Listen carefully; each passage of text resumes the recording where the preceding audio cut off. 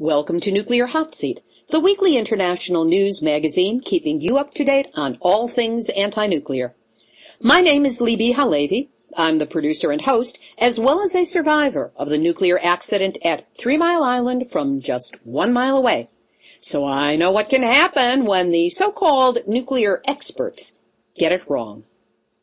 This week, we again present Voices from Japan, an interview with Laura and Giichi Inoue, who run Komoro Homestay, a support organization that allows women and children of Fukushima to get some time away from their home city.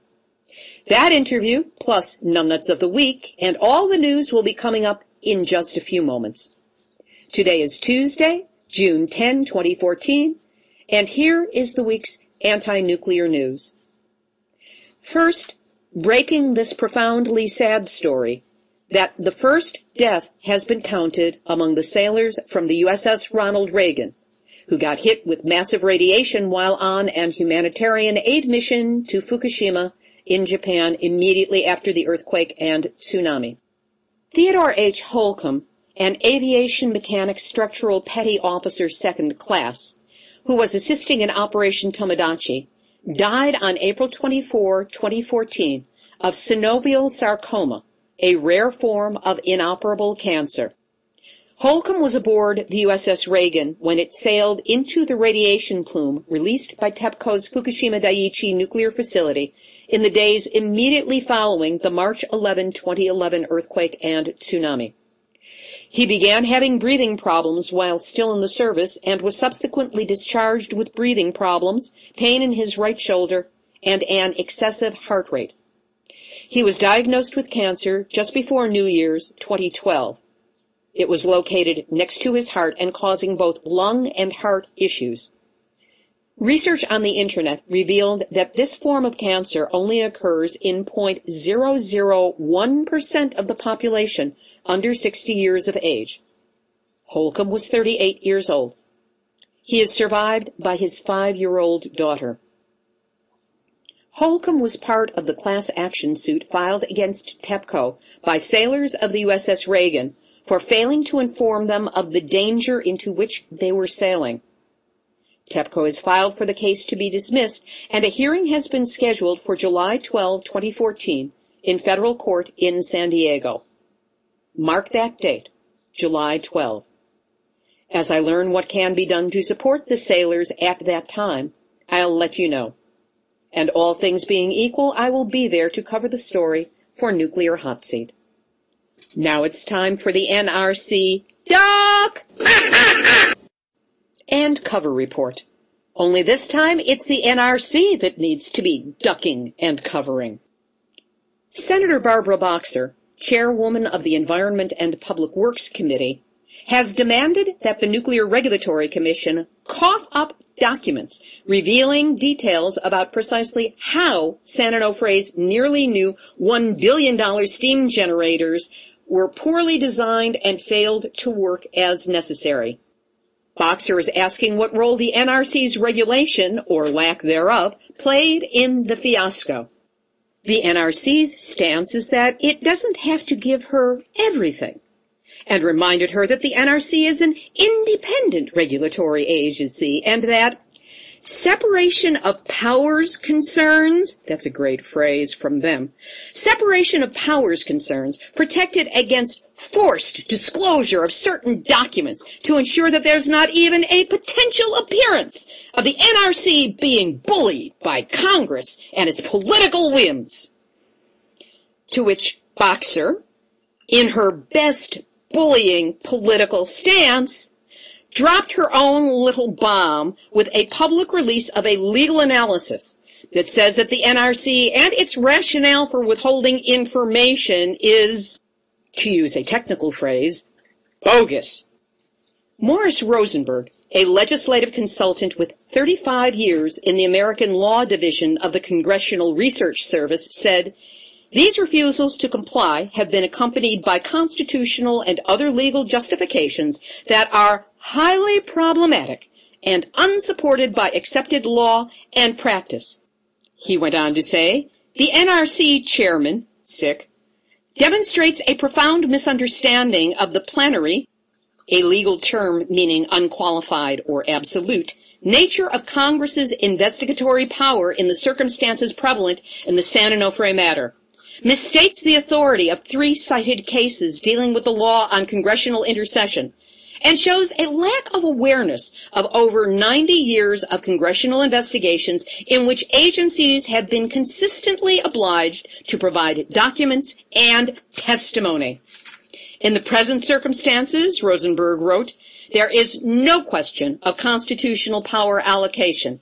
The NRC is a creation of the Congress, which alone is responsible for its mission, authority, and funding, and is subject to Congress's plenary, meaning absolute, oversight power to determine how well it is performing.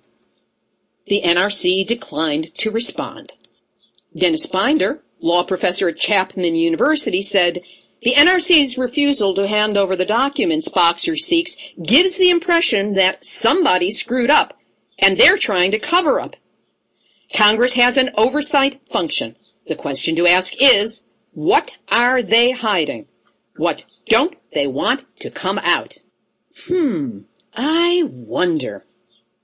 Then, Senator Boxer and David Vitter, who's a Republican senator from Louisiana, clashed heatedly on Wednesday, June 4th, during the hearing on nuclear power safety. The dust-up started when Boxer repeatedly asked NRC Chairwoman Allison McFarland whether her agency has implemented any of the recommendations from a task force set up after the 2011 Fukushima Daiichi nuclear disaster in Japan. McFarland began to say that the NRC prioritized certain recommendations and some would be completed by the end of 2016, 5 years after the accident. But Boxer was having none of it and kept interrupting McFarland, asking her to answer yes, no, or I don't know. Vitter interrupted, saying, Madam Chairman, we don't normally have hearings requiring the witnesses to fill in the bubble test forms. Boxer, living up to her last name, landed a 1-2 jab by saying, excuse me, when you have this gavel, you make the rules. She had the gavel, so she made the rules. Hoo-yah! We will have a video of Barbara Boxer, Senator Boxer, up on our website. This is a new video that has been produced by Mila Reason, one of the terrific activists here in Southern California. You'll find that link up on our website, nuclearhotseat.com. under episode number 155. From that same hearing with Barbara Boxer, Senator Ed Markey revealed that there's a new report yet to be published on the NRC's retaliation against those who raise safety concerns. The NRC claims to foster a safety-conscious work environment where, and I quote, personnel feel free to raise safety concerns without fear of retaliation, intimidation, harassment, or discrimination. In the past year, my office has heard from an increasing number of whistleblowers from many different offices at NRC. These people are all serious, dedicated individuals who are calling my staff because they feel that they are not being heard by their own managers and colleagues. They feel that when they step forward to report safety, security, or other problems, they are systematically retaliated against. I have raised this concern many times with you. I am holding a report written by the NRC, but not yet publicly released, that actually surveyed those who have attempted to use NRC's formal processes for resolving policy disagreements. A staggering 75% of those who used them said that they received a poor performance appraisal after they raised their whistleblower concerns. Almost 2/3 of them said they were excluded from work activities by their management. 25% were passed over for promotions. 25% were even verbally abused by their colleagues and their supervisors. Those results are shameful, and I ask that portions of this report be entered into the record and request your formal written response for what you plan to do to fix these problems. Without objection, so ordered. I thank you, and I will just say that I began chairing a committee overseeing the Nuclear Regulatory Commission in 1981. I had a hearing on site at San Onofre in 1983 on site. And this just continues. This whole pattern just continues at the agency, and it is one that it's troubling because, especially post-Fukushima, it's very important for this culture to change, and I'm just afraid that it has not. Senator Ed Markey. The NRC's bad news continued when their officials ran into open skepticism and hostility from local residents on Wednesday night, May 28th, as they were peppered with questions about persistent operating problems at the Vermont Yankee nuclear power plant, as well as future decommissioning issues. Activists brought laugh track buttons that they used whenever there was a response from William Dean, the Region 1 administrator for the NRC, as well as several others. NRC officials tried to ignore the sound effects, but then activists held up signs protesting the continued operation of Vermont Yankee. I just love the style of those activists. Many residents said they remain concerned about problems last year with faulty flood seals or seals that were not installed as Entergy Nuclear had told the NRC. Entergy traced the problem to miscommunication. What we have here is a failure to communicate. Activists focused on a statement by Dean that 15 to 18 months after Vermont Yankee shuts down, the reactor's spent fuel pool could lose its water with no serious ramifications. Activist Hattie Nessel said the NRC was not telling residents the truth. We are not fools, Nessel said. We do not buy it. Dean answered, I appreciate your freedom of expression, but said he found Nessel's comments very insulting, and went on to say, we take very seriously our role to assure the safety of the public around Yankee. That is our mission, and we are dedicated to that mission. To which the activists responded, I gotta get me one of those. And the bad news wasn't over for the NRC because they discovered elevated levels of radioactive water in 2 wells underneath the Indian Point nuclear power plant in New York, just 25 miles from downtown Manhattan. The spike was detected in April after the reactor for Unit 2 was shut down for refueling. NRC officials say that the prime suspect is a canal that is flooded to remove used fuel rods to the cooling pool. A previous leak was blamed on a faulty weld in the metal lining of that canal. Someone else might have said the dog ate it. Of course, both the NRC and its evil twin Entergy contend that there is no immediate threat to the public. While critics say that the fact that there may be a leak in an area where there was previously a leak shows that Indian Point is aging and systems are failing. The NRC is currently considering Entergy's application for a 20-year renewal of its licenses for both Indian Point Units 2 and 3. Okay, I've got that out of my system now.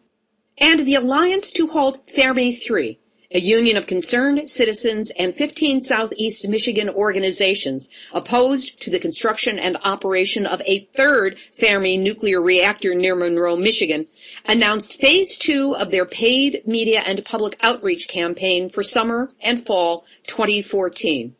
They've got a new billboard campaign that's going up. It's going to be directly in alignment with the MGM Grand Casino, as well as owner-operator DTE Energy headquarters. We'll have a picture up on our website. Workers in the Tri-Cities, Washington area got notice on Wednesday of tinder-dry conditions at the Hanford Nuclear Reservation and were advised to practice fire safety at work and at home. Ya think? Fire forecasters across the region are warning of very dry conditions ripe for winds, lightning, and human folly. This raises the specter of the 2011 Las Conchas fire, which threatened Los Alamos National Laboratory, and this year's fire at Camp Pendleton, which came within half a mile of San Onofre on the coast of Southern California. Hanford also received a drubbing from ace reporter Susanna Frame of King 5 News in Seattle. focusing attention on how the Department of Energy and private companies working on the nuclear waste cleanup site treat workers after they have been injured. This is especially important in light of the fact that 28 workers have required medical care in a 6-week period in March and April of this year after breathing toxic vapors from the Hanford tank farms. We will have a link to that report. Over to Japan, where officials with TEPCO say the water level inside the number 2 reactor's containment vessel is about half what they had estimated. They believe it is leaking from the bottom of the containment vessel, but do not know exactly from where. Nothing is known about the condition of the melted fuel in all 3 reactors. Mark Willesee, a correspondent with ABC Radio Australia, quoted TEPCO as saying, "We think one's eaten through about a meter of the concrete containment vessel, but we can't be sure." Arne Gundersen, a veteran nuclear engineer and director of Fairwind's Energy Education, one nuclear expert the TEPCO doesn't want to hear from, said, "The site is going to bleed into the ocean for 100 years. They have contaminated the entire groundwater underneath the site, and eventually all of that water will move into the Pacific." Willesee added, "This is the greatest nuclear contamination of the ocean in history. The amount released into the ocean can't be quantified. It's incredible amounts." Yuri Kageyama, an AP reporter in Japan, said, "People are worried about getting sick, and there are really people getting sick, including thyroid cancer, which is what happened after Chernobyl. The fear keeps building, the distrust keeps building, and the people are still there living every day with that uncertainty. I wish there were more interest because the people of Fukushima are extremely worried about being forgotten. It's probably the biggest story of my life, and I've been with AP for more than 20 years. I think it's up to the reporters to make sure this important story is not forgotten." This item from our friend Iori Mochizuki, who writes the amazing blog Fukushima Diary. He said that in 7 prefectures in the north of Japan, the Kanto district, cesium-137 and 134 were detected in used diapers from 37 of 100 infants. That's more than 1/3 of them. In 2011, breast milk from 356 mothers was tested, and 29 of them showed measurable amounts of cesium-134 and 137. According to Mochizuki, apparently radioactive material from Fukushima Daiichi was taken into infants' bodies through breast milk. Surprise! In a report that Japan submitted to the International Atomic Energy Agency in 2012 and 2013, it failed to mention having about 640 kilograms, that's 1,411 pounds, of unused weapons-grade plutonium, enough to make about 80 nuclear bombs. The material was found in an offline reactor in a nuclear plant in Saga Prefecture in the southern Japanese town of Genkai. "Gee, it just got stuck in the back of the pantry and we forgot about it." You know how that goes. And if that's not bad enough, here's this week's Nuclear Hot Seat, Nuclear Hot Seat, Nuclear Hot Seat, NUMNUTZ of the Week. The Canadian Nuclear Safety Commission, and that's an oxymoron right there, has released a preliminary report that they say shows that a severe accident at a nuclear power plant, one that releases a large amount of radiation beyond the plant, would not measurably increase the risk of most cancers. According to this draft federal report, the only result attributable to the accident would be an increase in the risk of childhood thyroid cancer, and then they add, a cancer that has a low baseline incidence rate as well as a high survival rate if contracted. This is beyond liar, liar, pants on fire. It flies in the face of everything we know about radiation's impact on the human body. The one thing that is guaranteed is that it can and will create cancer. But Neil Kelly, spokesmodel for Ontario Power Generation, which operates the Darlington nuclear facility, said the company had worked with the Safety Commission as it did the report. Ha ha ha ha ha! I'm sure you did, Neil, baby. Luckily, Canada has Gordon Edwards, who heads the Canadian Association for Nuclear Responsibility. He said, when they say there are no attributable health effects, they're not saying there won't be health effects. They're just saying you can't prove we did it. Edwards also noted that the report doesn't discuss the economic impact of a severe accident with mass evacuation, contaminated property, and economic disruption. Oh, that. And that's why the Canadian Nuclear Safety, put that in quotes, Commission is this week's Nuclear Hot Seat, NUMNUTZ of the Week. By the way, if any of you has a connection to Gordon Edwards, I would love to interview the man. Nuclear Hot Seat continues to reach out to people around the world, especially in Japan with our Voices from Japan series, which will continue in just a moment. With our increasing audience comes increasing bandwidth charges to support all of the downloads, plus website charges and a whole slew of expenses that must be met to keep this program running. If you've donated to help us before, many thanks and ongoing gratitude. If you haven't yet donated, or if you'd like to help out again, just go to nuclearhotseat.com, scroll down on the homepage, and click on the big red donate button. Your assistance will go directly to helping me help you keep up to date on all things anti-nuclear. Whatever you can do to help, many thanks. This week, as I said, we again feature Voices from Japan, and we're talking with Laura and Giichi Inoue, who together run Komoro Homestay, a program which sponsors families with small children to come to the relative safety of the Komoro Nagano region to have a little bit of normalcy. They joined Nuclear Hot Seat via Skype from Japan, and apologies for those areas of the recording where Skype becomes, well, Skype-ish.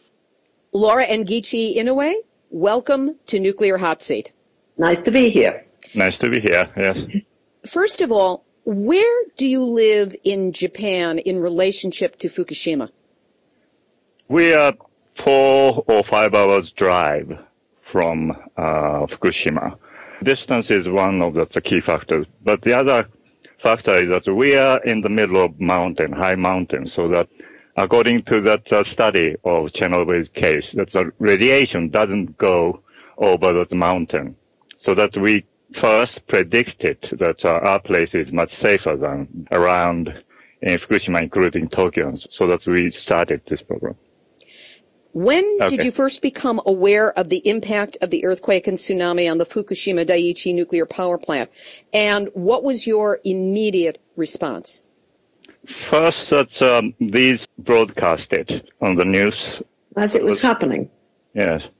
Actually, that I studied some of the nuclear fusion when I was in university, so that I could tell that can happen. A certain risk was there, and especially that according to my business experience, that's a big organization like TEPCO or that's a government, they're very slow in decision making and so on, so that I was alerted the way they dealt with these accidents. And Laura, Yes. How was the impact on you, and what was your immediate response as you became aware of the problem with the nuclear reactor, and through Giichi's response, what you knew was going to be happening for the people? Well, my response was really filtered through Giichi because he had the knowledge both of matters nuclear and of the insides of big businesses and how they managed or mismanaged things. And together we became immediately aware that the consequences of this could be very, very bad. And as the weeks unfolded, we were proved to be unfortunately right. I felt, rather than logically thinking, that I felt in front of you that often if you be in that the site of the fire, and then that the house is burning, and then inside the house, burning a house, some children or families are there, then you cannot stay or stand by. You try to get them out. You just want to do something. That's the first very strong urge of that my feeling to do something rather than just stand by and then onlookers. How did you determine that you were going to focus on the needs of mothers and children to get out of the radiation zone? How quickly did that concept come up, and what did you do to start working on it? There are two holds. One is that because I was working in that's a big company, and then that's their nature of slow decision making, and then that's not decide properly, and they're not ready to take responsibility. So that is a human risk. And then I could tell that ordinary weak people, especially the weakest children, could be that victim or the result of these big organizations' slowness and so on. So that I decided to take care of them or do something to them. Because most of that big organization, including local government, it's the last thing they think about. Well, the last thing they think about are the powerless. Yes. What actions did you take to facilitate an outreach to the mothers and children of Fukushima, and how much participation was there by others in Komoro to do this with you? We knew some of that volunteer group, 3 or 4 in our neighbors, so that I just proposed to form this volunteer group to support and help these families. And then they agreed upon. And then that many people felt an urge of doing something. 3 or 4 local volunteers, activists around us, I asked to form this volunteer group to start with, and then they agreed. And then also we asked local church priest who is running the kindergarten to join in to this volunteer group, and then they all agreed. So that's how we started. That was 3 days after this massive fallout of that radiation occurred. So this started virtually while the disaster was still unfolding at its worst. Yes. Laura, how did you reach out to the mothers and children in Fukushima to let them know that you were going to be offering them a place to come and stay, at least temporarily, to get out of the radiation zone? We were fumbling. We didn't really know how to do this, but we started through acquaintances and networks other people had, and they didn't work very well. But what worked in the end were websites aimed at young mothers. And so Giichi put the information on 1 or 2 websites like this, and the responses came pouring in, more than we could cope with. Yes. First, the end of March and then April, May, we tried to use this anti-nuclear activist channel. That's one thing. Within a week after we formed this group, one of that group member found 3 guest house empty, so that we can use that for the homestay facilities. So that after that, we sent all this notice at the beginning of April to first anti-nuclear activist channel.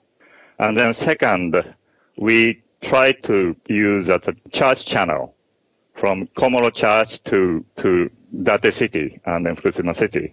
But that didn't work because the actual ordinary mothers, not within these channels, maybe that the local priest didn't know how to pass this information to ordinary families and the mothers who were struggling. Fortunately, we found a website of the mothers who were exchanging all this information, their opinions. 2 sites. I put this onto homestay program and then that possibility. And then within a half a day, we've got 130 applicants. Wow. With getting this overwhelming number of applicants, how did you move forward to process and bring mothers and children to Komoro to stay? How is the program actually set up? In the end, 22 families, 44 children in total over the summer holidays, we could manage. And then we prioritize that these applicants, and then that around the area where most of the contaminated area to start with, and also that the age of children, small babies are more dangerous. So that unfortunately we only accepted 22.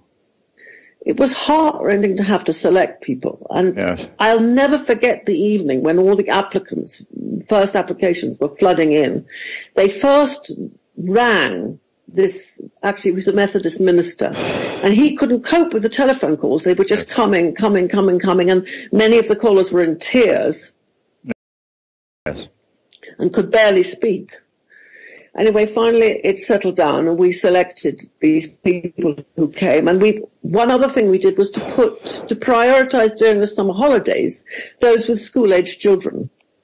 And the smaller ones, where there were no school-aged children, could come after the holidays were over. Yes. Because they weren't bound by school terms. Yes. And this was the stage when they just had to get away. They weren't thinking about settling anywhere or anything for the future. It was just the immediate few weeks. First notice was for the summer holiday, but also we extended this scheme, and then that even after the summer holidays. That first year we didn't restrict the stay period only for the summer holiday. We extended some facility for 2 families to stay nearly half a year. Within that time, they could find somewhere to move out. 7 families out of 22 who came to homestay over the summer holiday. These 7 families moved out, and then we helped them to find the house in Komoro and in Nagano cities and so on. We here in the West do not necessarily understand Japanese culture well enough to understand the pressures faced and still being faced by families in Fukushima. What were and are some of the stresses on the mothers and children? There are 3 major stress and issues they had. One is that fear to let the children play outside and then touch anything outside. So when they came to that homestay, even that small children around 3 or 4 years old just ask mothers everything. Can I touch this sand? Can I touch this flowers? And then so on. So that's quite a natural thing for the small children. That's one of that stress. And then also another thing is that the lack of proper information. Once this information comes out, it's too late. Like that, how much contamination was in that water, for instance. They found out later that they were there waiting for that water with the children outside with all this contaminated air. After they found all this, what happened with the delayed information, they very, very strongly regret by finding out what happened to them and then for their children. One family that used the bottled water, very expensive, to wash everything because they fear the tap water. She used without knowing how much contamination was in there, and then let the children drink and then use. And then ever after she found out that delayed information, how much it was contaminated, then she had a very strong regret, and then even after it went back to normal, that she never touches that tap water. That's sort of that kind of mental and stress. And at the same time, that not to be able to talk about this worry and their health and so on. I understand that there was a tremendous amount of repression that people were not supposed to raise the issue and still are not supposed to raise the issue of radiation as relates to their health, be it nosebleeds or fatigue or the other issues that are coming about with people's health, that they're not supposed to talk about it at all. Even these mothers who came to homestay for that first summer, most of them didn't tell neighbors and then relatives they were joining to this, came to Nagano, Komoro. They're afraid of being, criticized or the traitor or something. So that was that atmosphere. So they were not even supposed to admit that there was any risk, as opposed to the fact that they were taking actions to try and mitigate the risk that they were literally under. Yeah. They were not talking about this risk with the neighbors, and then that even that some of the neighbors are telling these mothers that everything is okay, but looking out at outside, no children was playing outside, even if they're not talking about it. Inside their mind, they're worrying about, but cannot speak out. Laura, you wrote in one of our communications that in Fukushima there is a conspiracy of silence. What did you mean by that? That was immediately after the accident, and one of the applicants, who actually never came, it was her 7-year-old, who just naturally in class, as children do, were talking about going to Komoro, and the teacher picked her out and told her in front of the class that she was a traitor. A traitor? A traitor. He used the word in Japanese for traitor. It's appalling. I mean, we were deeply shocked by that. Simply because they were going to Komoro to get out of the radiation for a period of time. Yes, you have to stick in Fukushima and support it. Otherwise, chickening out is treachery. And there seems to have been no attempt mentally to distinguish between sticking together and rebuilding after the earthquake and tsunami, which is realistic, and how you deal with radiation. And the only response to that is to flee. It's quite different. Some people didn't understand, some people deliberately didn't understand, and there was guidance issued by the Ministry of Education to teachers as to how to deal with this. And it did not include encouraging people to flee. I also understand that there were pressures brought against mothers who were trying to buy safe food, and that people were encouraged to trust the government reassurances as opposed to questioning them. Yes.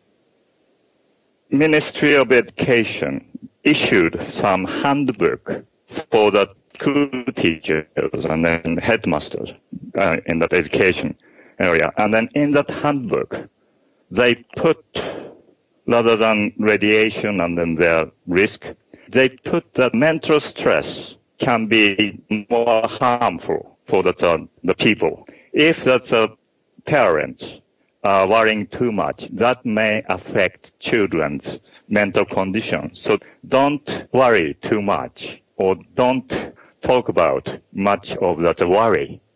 And then that is guidance or handbook to the teachers. So that it's somehow that quite calculated way to create the atmosphere, not to be able to speak or talk about worry, even among parents. Explain for listeners the concept of gaman. It's one of the first words you learn as a foreigner coming to Japan. It means putting up with things, basically, just putting up with things and persevering. And it doesn't really include trying to do something about the cause of your distress or worry. In other words, just put up with it. Just put up with it and carry on, yes. So what kind of education did you share with the mothers before they returned with their families to Fukushima, at least the families that did return there? The purpose for this education or study session with mothers, especially those who came to homestay, we thought that it's very important to share these risks and then that to discuss together all this risk. Also that what they can do wherever they are to save the children for a long term, that the mothers and the families need to take certain actions rather than us just prepare that homestay place and so on. The purpose of this education or the study is for the mothers especially to take everyday action or management to reduce these risks by radiation and then radiation exposure. Some families need to stay in Fukushima who cannot move out. but they can do something to reduce the risk. First year was external exposure because radioactive contamination is very high outside after the massive fallout. So we studied the impact of external exposure to the children's health in form of the cancer and leukemia and so on.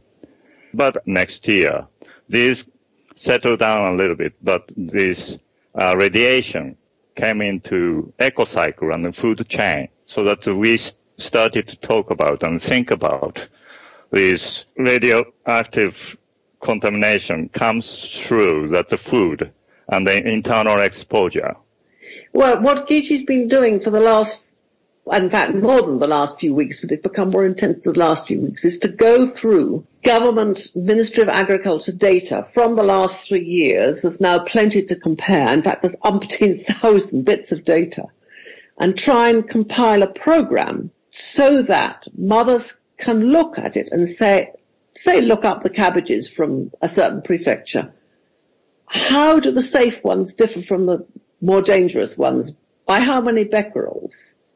How many, if I'm looking at that pile of cabbages in the supermarket, what proportion of them are likely to be contaminated? Because they all look the same. In other words, how to choose not necessarily completely safe food, but food that's as safe as you can get, day by day. We have to eat something, even if it's not 100% satisfactory.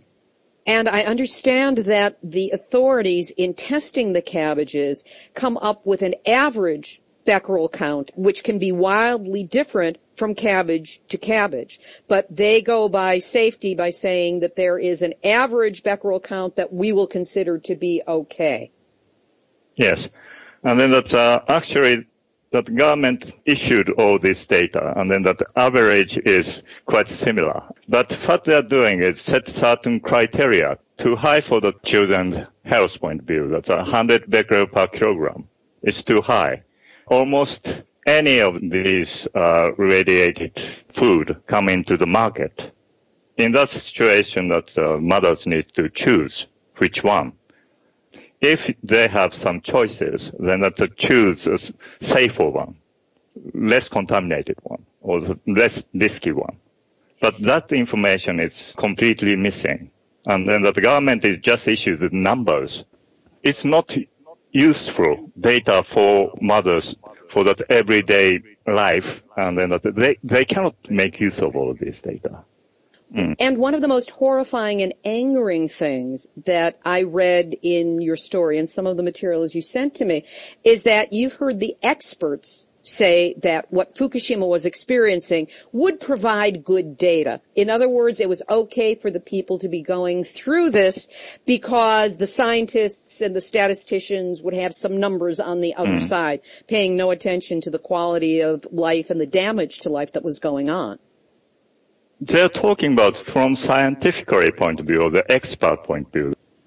Unless you statistically set up some relation or dependency of that this disease or illness, unless they prove that, they're saying it's okay because no proof of that this causes leukemia or something. That is one expert way of talking about this. But in this Fukushima case, nobody can tell the risk that what will happen in 10 years' time, especially that the low-dose, long-term impact of the radiation exposure, internal, external, to babies and children who grow up maybe in 10 years' time, that the high school boys or girls.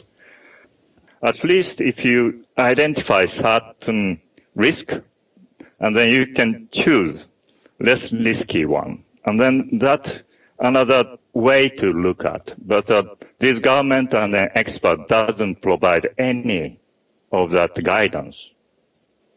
Let's get back to the program that you have been running. We're now coming into our 4th summer since Fukushima happened. Actually, we've stopped counting. There were the original 22 families. Then there are others who've joined since. I think it may be about 30. No, 33. 33, okay, you've been counting. And we very much keep up with them. We keep networking.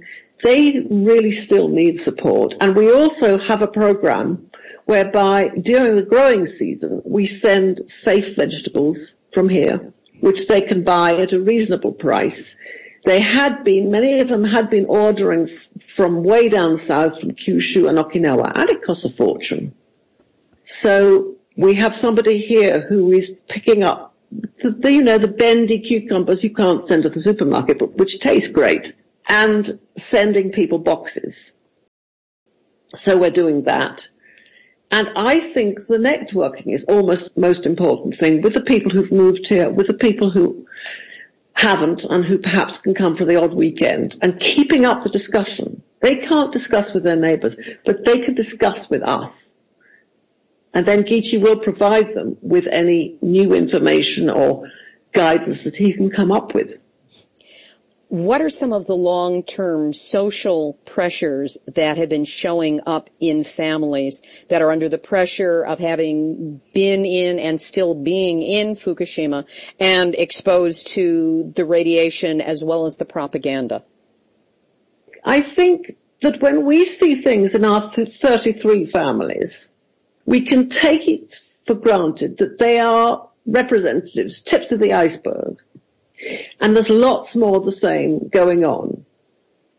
There was, for example, one family who came here, and they were on the verge of divorce several times because the husband said, the company says everything's all right, you're just a religious group, which we're not. And he wanted his wife to have nothing more to do with us. She was dithering because she wanted her little boys to have a father. And she didn't really want to get divorced, but she was also very worried about their health. And it was awful. And when she first came, I'll never forget her attitude, her face. She was like a taut rubber band. It was as though she was about to break. Their problems have, I think, been solved because his company sent him to a much safer area. So they're all now living there. But we're in regular contact. There are lots of pressures, not just from husbands, but from older relatives. There's one family who really wanted to settle here, but couldn't, mainly because the older generation refused to let them go, and they needed taking care of. All sorts of things that never would have arisen had it not been for the accident. Then there are worries into the future. This is a very Japanese kind of worry, that the children who are exposed to radiation would not be able to get married. There was a terrific difficulty in victims of Nagasaki and Hiroshima getting married because of the fear of genetic defect. And now this is carrying over to those children who have been impacted by Fukushima Daiichi. Yes. I mean, the average 5-year-old's not worrying about that, but their parents and grandparents are. Where are you now with the Komoro Homestay program? And is there a way that listeners to Nuclear Hot Seat would be able to support you in your ongoing work? This is 4th year now. New families whose children or baby is born after the accident.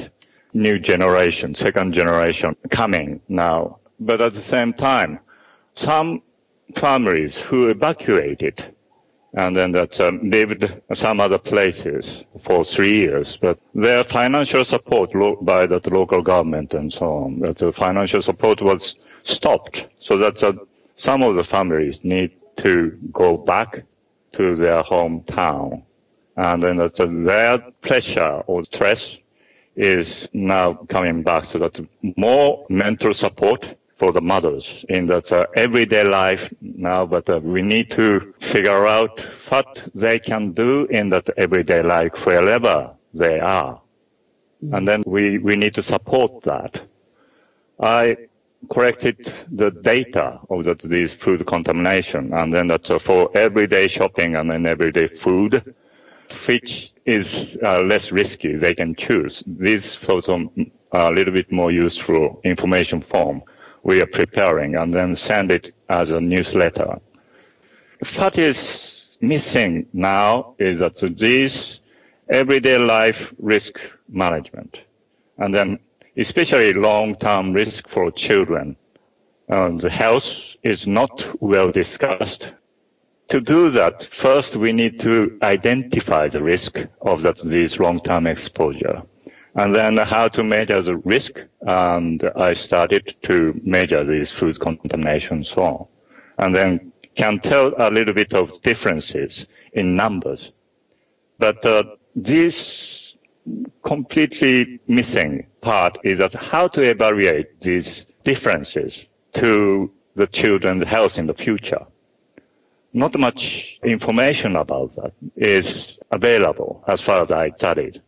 So that if somebody in that nuclear hot seat members know about these long-term and then that these internal exposure or that everyday life health management in that situation, like that you in the United States had some experience in this situation.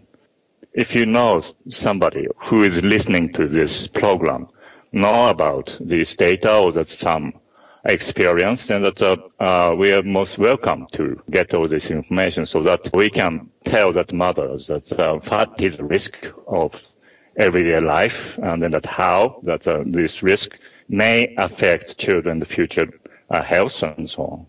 And how to manage it. How to manage it. We'd be very, very grateful. Yes. What would be the contact information for them to reach out directly to you? Please contact through me on my Gmail email address, which is Laura Jane, all one word, 713@gmail.com. I expect that you will be hearing from many of the members, many of the listeners to this program, because there are people who are working specifically on the radiation and food issue. I have a few connections myself, including Kimberly Roberson of Fukushima Fallout Awareness Network, and I'll contact you offline with some of the things that we've been learning and that we've started sharing in trainings that we are putting together dealing with radiation. In closing, is there anything you would like to say that perhaps we have not covered that you would like to mention to our listeners? Please don't forget us. Don't forget us. We're all one. Your listeners may not understand the Japanese language, but feel yourselves in contact. We're all one worldwide community fighting the effects of nuclear power and its twin brother, nuclear weapons. The people who run it, I'm afraid, because so many of the failures are human. And what I intend to do, and I'm not sure how quickly I can do it, but certainly within the next month or two, is to write an update to my article with a lot of the latest news in it, how we're getting on. And I will find some way to make that freely available.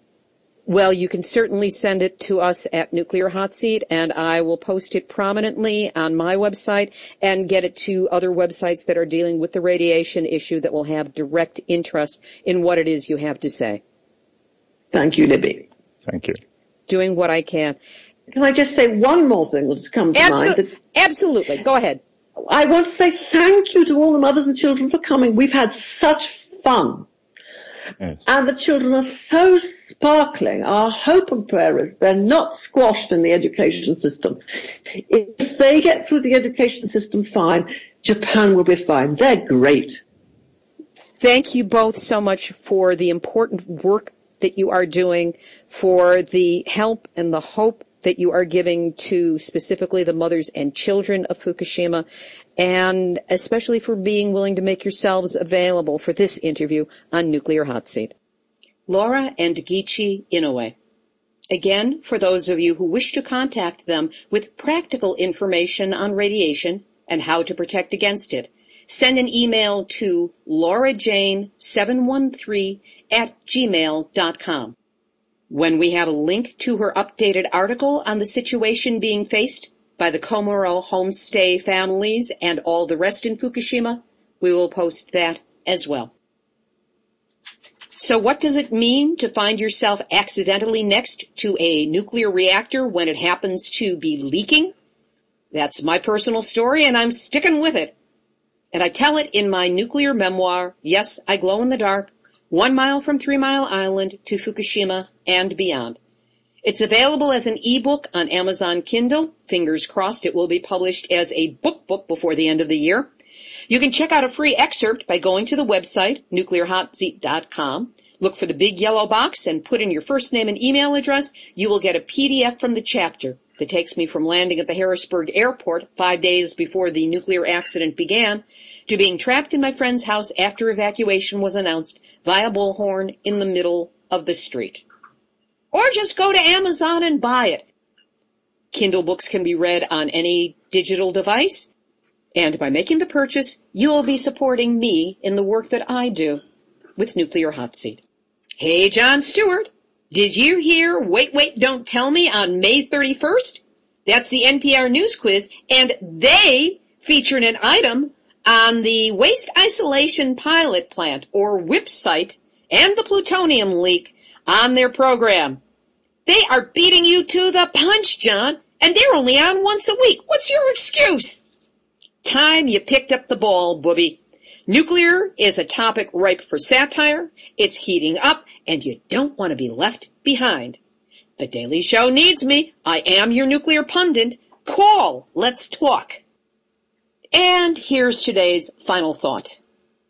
No one in our community is happy over the use of Pharrell Williams' smash hit song of that name as a front for Fukushima. Well, maybe that highly paid social media bitch Judas who set the whole thing up is happy with it, but the rest of us aren't. I will have more on this story next week.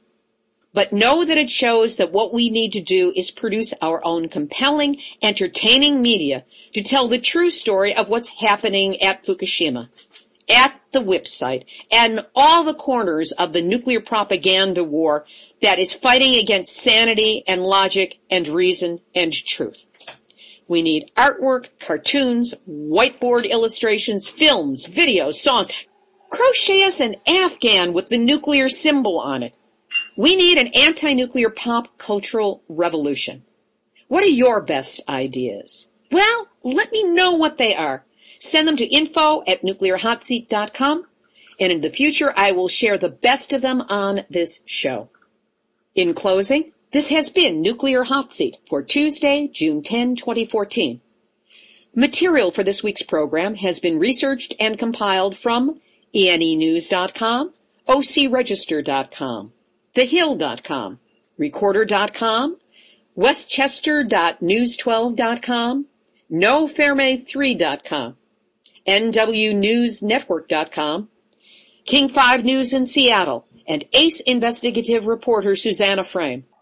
NHK World, ABC Radio Australia, WBUR Boston, Radio VR, Fukushima Diary and our friend Iori Mochizuki, thestar.com, and the Nuclear Hot Seat Facebook community. Please stop by, say hello, click that like button.